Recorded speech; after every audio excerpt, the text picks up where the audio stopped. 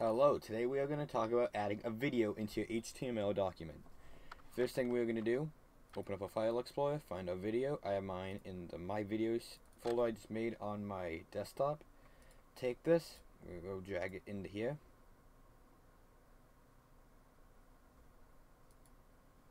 Okay, I have a little mistake here because this editor is not going to do an MKV file. That's what OBS automatically has. I'm going to cut ahead right now until I finally fix this so it's an MP4. Okay, so I'll just go here, delete this. Sure. We're just going to go at this. It's desktop, my videos. Now you can see it's an MP4 file. I can just move it here. And look at that magic, it's supported. I'm going to go up here, rename this my video.mp4. To include a video in our close that.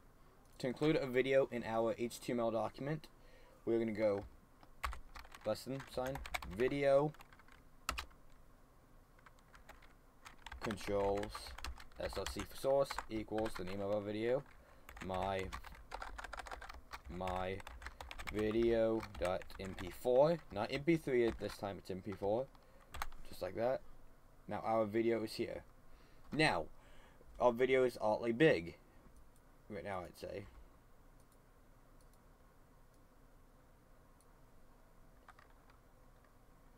So what we can do here at the end of this, we're going to go width equals 500. Not like that, 500. And in there it changes it, so we can do that. Now, if we go here, we can add autoplay. So as you can see, hello, this is it automatically plays. And I forgot the S here so the controls don't pop up. There they are. It's a nice 7-second video. Test. We can also go muted, so the video starts muted by default. And we can also go loop, so the video, when it's finished, is a test video. It will automatically loop back to the beginning and keep playing.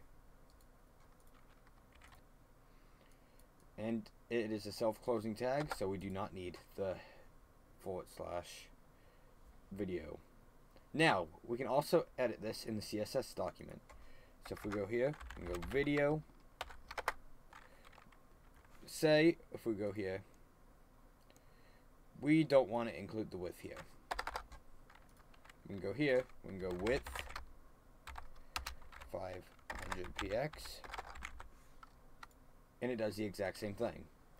So there you have it. That's videos in HTML and a little bit of CSS.